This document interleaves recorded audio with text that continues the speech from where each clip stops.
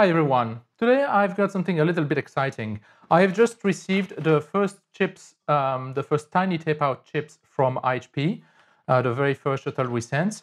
This is just a test mostly of the standard cell library and of the flow and stuff like that. But it's still exciting to receive them. I mean, obviously I've removed the packing list because it has like personal information, but I haven't opened it yet. So let me do that carefully.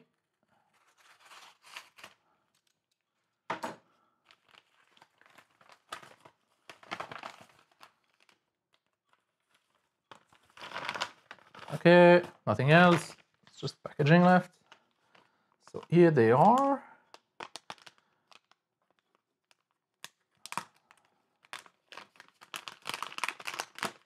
Let's see what we have. So TinyTapeout test, packaged 5 chips, packaged in QFN64, and 3 of them are closed and 2 are still open. So they're just like for photo and stuff like that.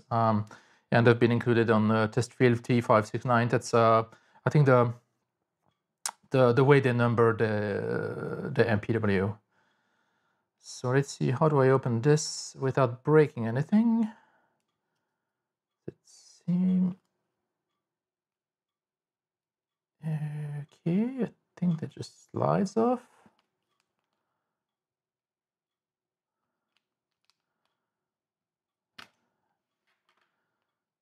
Okay.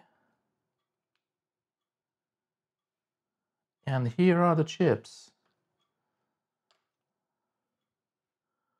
Okay, I'm assuming you can't really see a lot on the camera now. What I will do is take a few microscope shots of this. Let me boot up the microscope. Okay, so here are the chips. So sorry for the shaky camera. The mount for the microscope isn't the most stable and moves a bit with the table. So here you can see the chips. There are like no marking whatsoever on them, but you can see one of the corner is slightly different. Like this one, the one that I have centered, is slightly different. So I think that's pin 1, and then we have 2 that have not been packaged, and so you can see it here. Let me see if I can actually zoom more on the die itself.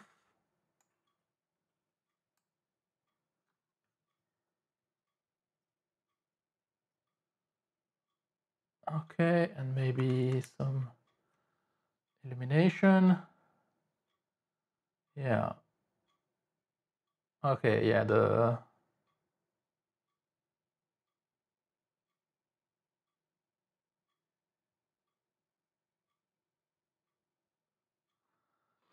this zoom is very shaky. I can maybe try to autofocus.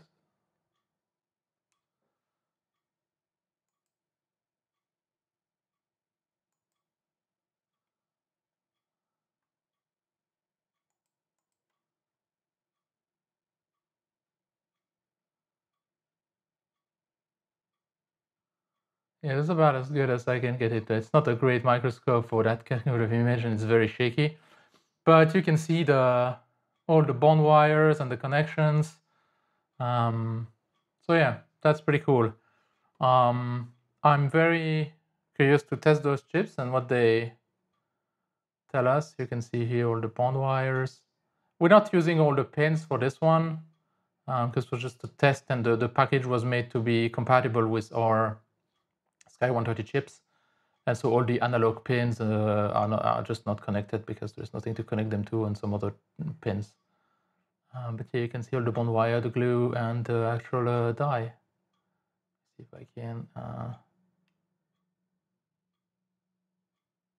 Yeah, very nice. Unfortunately, I don't have like a very good camera setup to take like very high resolution die picture or stuff like that.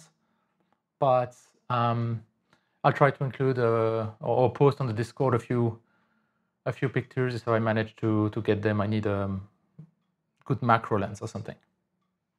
Anyway, that was just it. That was the quick unboxing. I will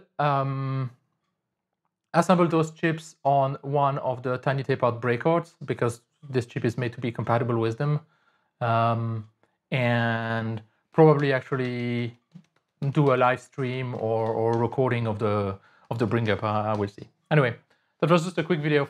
That's it for now. Bye.